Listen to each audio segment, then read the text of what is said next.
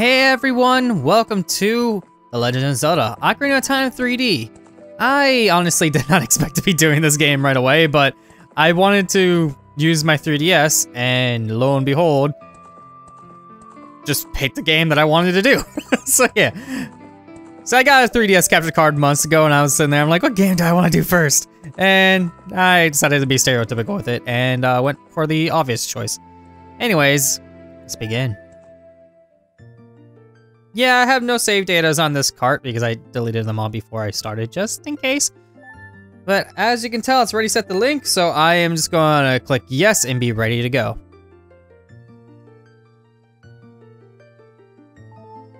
Okay, so now that the save is actually started, as you can see on this little screen, I am going to be doing a little bit of a split right now.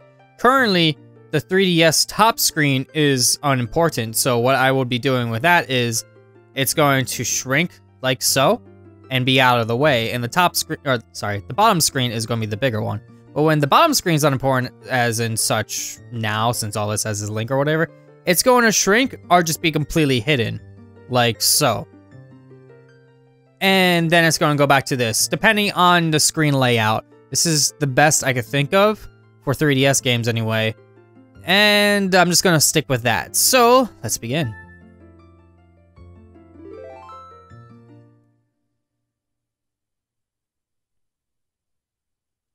In the vast, deep forest of Hyrule, long have I served as the guardian spirit. I am known as the Deku Tree.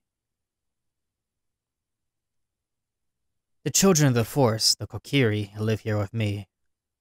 Each Kokiri has his or her own guardian fairy. However, there is one boy who does not have a fairy.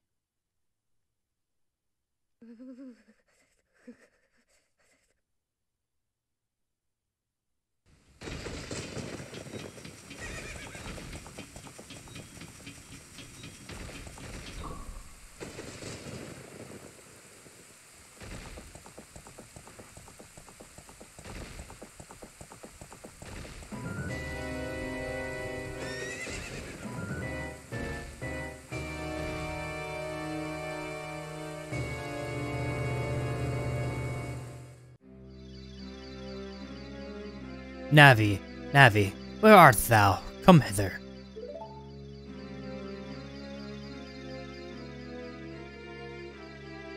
Oh, Navi the fairy, listen to my words, the words of the Deku Tree. Dost thou sense it? The climate of evil descending upon the realm. Malevolent forces even now are mustering to attack our land of Hyrule. For so long, the Kokiri Force, the source of life, has stood as a barrier, deterring outsiders and maintaining the order of the world. But before this tremendous evil, even my power is as of nothing. It seems the time has come for the boy without a fairy to begin his journey. The youth whose destiny it is to lead Hyrule to the path of justice and truth. Navi, go now, find our young friend and guide him to me. I do not have much time left. Fly, Navi, fly. The fate of the Force, nay, the world depends upon thee.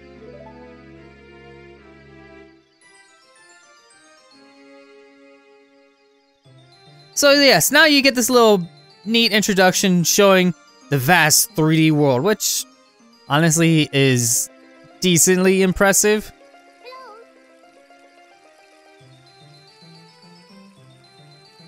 But back then, this was amazing because you just see like a free-floating camera just going back and forth, and you're just like, whoa. Good job. Try again. There you go.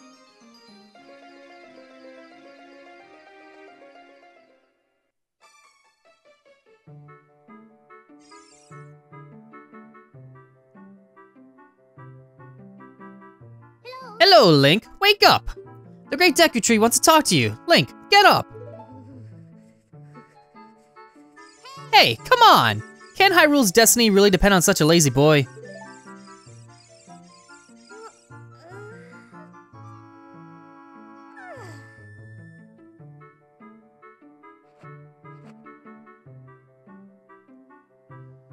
You finally woke up. I'm Navi the fairy. I like that your pants are clipping into the board. The Great Deku Tree asked me to be your partner from now on. Nice to meet you. The Great Deku Tree has summoned you, so let's get going right now. But yeah, as you can tell, we kind of have a little bit of an overview here. What we could do is if we hit the view button, we could see a kind of sort of pseudo 3D environment going on here. It's not really like too big of a deal. If you just hit the button here, you see on the bottom screen, all my layout is right there. I'm not going to stick in this house long because we got to get going. And welcome to the Kokiri Forest, where our adventures begin. And as you can tell, we have some of Link's friends, or one of Link's friends coming to visit anyway. Yahoo! Hi, Link! And we can either be cool and use this ladder, or we can just do this. And we're down and about. Wow, a fairy! Finally, a fairy came to you, Link. Wow, that's great news. I'm so happy for you. Now you're a true Kokiri, Link. Is that right? The Great Deku Tree has summoned you. It's quite an honor to talk to the Great Deku Tree. I'll wait for you here. Get going. Go see the Great Deku Tree. Yep, I'm going to do that. There. I'm going to do that, but first, let's look at Link's house. We have a little bit of a drawing here, which I can't really click on.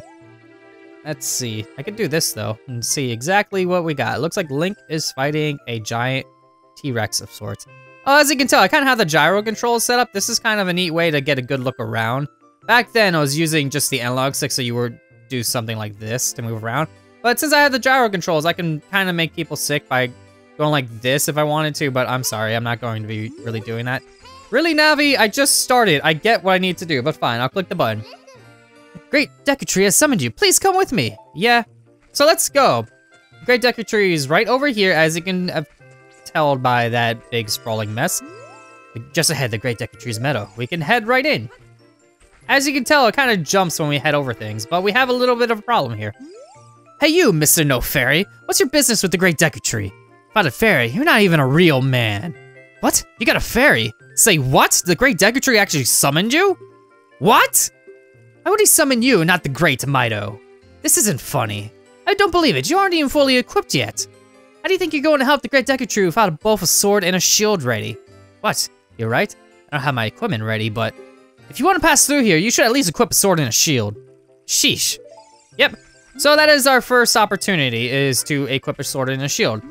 But we might as well learn how to play while we're at it. As you can tell, we need to find where a sword and a shield is, so naturally the first location to look at would be here, the Kokiri shop. We go inside, and we get a little bit of tutorial here. Hi Link, look this way. Look over here with L and talk to me with A. So if we click L, it will do a thing called as L targeting. Before, back then, it was called Z targeting. If we talk, yes, that's how you use a fairy. It's so great that you finally have a fairy partner, because apparently using a fairy partner allows you to look up properly. I'll teach you how to talk to use... Yes, I know how... You just did. When a fairy flies near a person or a thing, press L to look in that direction. If you use L targeting, you can talk to people from a distance, like we're doing now. Then you have nothing that you can target, you just press L to look forward. Try it. So if we don't have anything to target, we can just look forward and then do the look around like I said before. So let's head inside the shop, but as you can tell, we kinda don't have any money. So we have some Deku Seeds, some arrows, a recovery heart. Basically all these will come into play later, but right now they're kinda pointless because we don't really have any money. But the shield is 40 rupees, so we need to get some rupees. Hello. The shop, it sells things you can get in the forest for free. You know how to use the Deku Shield? When you get the shield, tap the green, which will be gear in this case, into the gear subscreen. The gear subscreen, tap the shield to equip it. You also select it with that and equip it using A. Yep. Basically, I would just go and click the gear button, and I'll pop up this menu here. Okay? And then you'll see everything I can get. This has a very spoiler-filled menu, but, what can you do? Anyways, we need some money, so let's get started. Here we go. We picked up 5 rupees that the salesman just dropped behind the counter for some reason. But we need some more. So, let's read the sign. Read the sign, please. Thank you. Stepping stones in the pond. If you boldly go in the direction you want to jump, you'll leap automatically. If you hop around on the stones, you'll become happier. What does happier mean? Let's find out. What?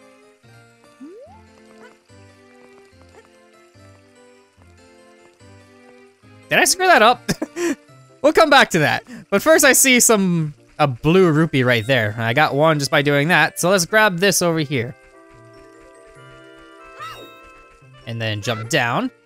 Looks like we got some rocks. I'm pretty sure I can't pick these up. Oh, yes I can. Just throw it and money pops out of them. Cool. So what do we got over here? We have the House of the Great Mido, boss of the Kokiri. Yep. That one guy that yelled at us for not having a sword and shield. It looks like he has a lot of stuff in here. So if we look around, we kind of got a good view of this. So we open up this one, we get 5 rupees. Open up this one. A recovery heart, which is not really great or needed at this point, but I might as well open them all and see what we get.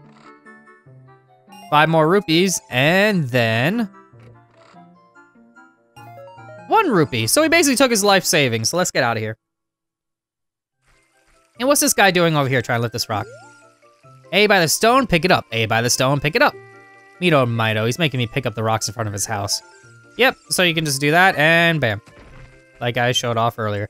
As you can tell, when I was going through here, see, I could just find money just by walking through the grass. But let's try this now, since I'm not just stepping on the stone. Let's just jump and jump. There we go, now it gave me money. Before, that was weird. So we basically just find money by doing a little bit of a jumping minigame. But if we continue this way, hello there. Oh, Fairy finally came to you. Now you have a lot to learn. Best place to go learn some new skills is the Forest Training Center. It's on the hill just above here. All right. So if we want to head into the Forest Trading Center, we can go to here. Forest Trading Center, don't recklessly cut signs. Read them carefully. We'll do that in a second. Let's check this house out right here. House of the Know-It-All Brothers. All right. I bet some people that are watching me right now are scoffing at the fact that I'm looking at a tutorial, but you might as well. I can tell you about the icons on the screen. Yes, let's do that. Since this is the 3DS port, some people might not know exactly what they are. The 1, X, and Y, and 2 buttons on the lower, I just said and twice, on the lower screen are your item slots. So if you look over here, like you're saying, we got the 1, X, Y, and 2. So we basically have 4 item slots instead of 3 like the original NES, original N64 game had. Gone a little bit too far back there. To use an item you found, tap the blue on the lower screen to open the item subscreen. Tap the item and then tap a slot to assign it. It's as easy as that. To use the item, tap any one of those buttons. Assign items you use often to X or Y so you can use them at the press of a button. You'll find it pretty handy. So yes, what he's saying is basically the 1 and 2 buttons here, use them for stuff that you won't use as often, and then the X and Y for stuff that you use all the time. But we're not done here yet. If we look at the upper screen icons, all we see is the A one, which is the action icon. Shows what action you'll perform when you're near something and you press A. Check off and see what you can do. So we got the talk and talk. You wanna know how to use the I button? Sure, even though I kinda already showed that. If you tap the I, you can change your view. In places like this, it'll switch to a top-down view. Elsewhere, like in the field, it'll switch to a first-person perspective. Also, when the Navi icon is displayed in places of the I icon, that means Navi the fairy wants to talk to you. Use Navi to listen to her. All right, so if we want to change the view, like you said, we just tap it and we get a better view. It shows us that this guy's right here. If you want to learn about the map and items, just ask me, but don't ask unless you want to hear a long explanation. Sure. Talk about the map, please. There's a map shown on the bottom left of the upper screen. Yep, you see. Wait, what? Bottom, oh yeah, duh. When you're out in the field, it shows the map on the upper screen. The yellow arrow shows your current position that you're facing. Red mark shows where you entered an area from. It's nice to know that they kind of sat there and gave us a little bit of a help back then. Nowadays, it's pretty much an area Zelda game, so it's like, oh, okay. Hold down to turn off the map display and turn it back on, just press it in any direction. In the middle of the lower screen is the overall map of your current area. Tap the red on the lower screen to see a map with area names. Yep. That wasn't that big of a description. So I can get some item advantages here. There are 3 kinds of items: gear items, usable items, and quest items. Gear items are like your sword, shield, and clothes, and you must be equipped to use. Obviously, we don't have them yet, but spoilers, we're getting them. Usable items can be set to those, thank you for that. Quest items are things you collect during your adventure. You don't need to use them, you just carry them around. And if you want to change gear, you tap the green on lower to switch it out. And we basically just tap it. We don't really have anything there yet, and the items is basically telling us the exact same thing as the other guy. But as you can tell, when we change the 3D view here, we can see these pots kind of stand out. We can pick them up and throw them. And get some money out of it. Thank you for that. And we're all set. So now that we're getting a little bit of money, we now can enter the Forest Training Center here. So let's head inside. What do we got here? Thrust attack signs. So thrust of your sword, press that towards your target while L targeting. It's the analog stick, or analog nub in this case, and press B. What do we got here? Cut grass with your sword. If you just swing with B, you'll cut horizontally. If you hold L, you'll cut vertically. Good to know. I still don't have a sword yet, though. And what do we got here? Selecting target. If you see the green arrow pointing down at the target, you can target with L. In other words, if you press and hold L when you see it above an object, you can lock onto it. If you release L, the lock will be released. There are other objects with the green arrow below them, above them. Rapidly press L to switch between targets. So you can target the stones next to the sign for practice. So yes, there are two modes that we could do, which is hold the button down in order to target, or we can enter the gear here. Or not gear, where is it? Is it under map? No. There you are, it's under options. We can actually switch to do a switch mode. So if you make it, you just tap the L button and it just holds it down, no problem. And then the camera control, you could use it to look up and down, or you can invert it. And then motion controls, I'm keeping them on because it is kind of helpful. So I can just like look around by doing that. So if I want to tap and switch targets really quickly, I just kind of like tap the button and then it'll do that. So I can tap multiple targets pretty simply that way. Hello there. Hey, let's work on some moves. To jump sideways while targeting, press A as you move left or right. Do a backflip while targeting, press A as you move backwards. Do a roll attack with targeting, press A and you can move forward. While you roll, you can avoid damage. Just like Dark Souls. Sorry, wrong series. If you have the sword ready while L targeting, you can do a jump attack by pressing A. A jump attack does double damage. You can use L targeting on stone next to me. Let's practice. All right, so boop, boop, boop. You get basically all the little features, but we don't have a sword yet. What do we got here? Hole of L. Let's go through this small hole. Stand in front of the hole and press that towards it, which is the nub. When the action icon shows enter, press A to crawl into the hole. Pay attention to what the action icon says. All right, so let's head inside. So this hole of L, which is the left analog stick in this case, will just basically let us go forward. And now we're in here. Okie dokie. And we got some rupees right here. And we got another sign to read. Viewpoint with L target. If you have no object to look at, you can just look forward with L. Yep, it's quite convenient. If you could hold it down, you basically do this. You can just move around, look around, do all that fancy stuff. So we hear a noise here. Let's wait. Yep, there's a giant boulder. So if we're careful, we can avoid it entirely and get a good look around, see if there's any extra money we can get. If we wait one more time, we could avoid the boulder that's just kind of going around. Nothing over there, but if we check over here, we have this. Visit the house of the Noda brothers to get answers to all your item-related questions. Thank you, I already did that.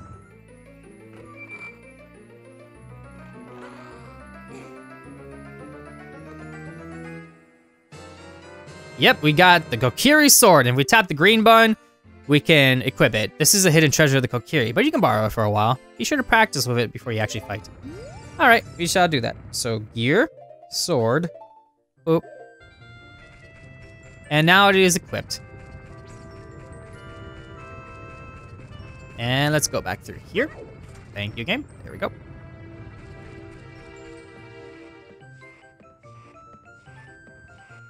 It's actually kind of funny because this was a pretty early title for the 3DS. So I like traded in so long ago that I actually had to like buy one. I just bought it online because I'm like, just order it, wait for it to come in. And I got it that way.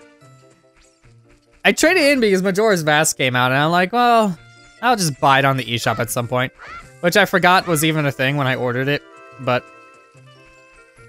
whatever. Whoops. It's always nice to have a physical copy though. Welcome, let's grab the shield. Now that we have it, we can equip it. Yep, if we press, it's basically telling us how to use it. I'll just show you how to use it when I get outside. Let me equip that. There we go. So if we want to guard with it, we just press the R button. And then we could use the analog stick to look around, which that looks a little bit weird. So let me get, yeah, there we go. That's a little better. But if we hold the L button, we could basically just guard and move at the same time. And then we could kind of look around with the 3DS. It's pretty useful, but in hindsight, we can't really use that too well. Actually, you can head over here. What is this place? I never really like enter here ever. Also the twins. Okay.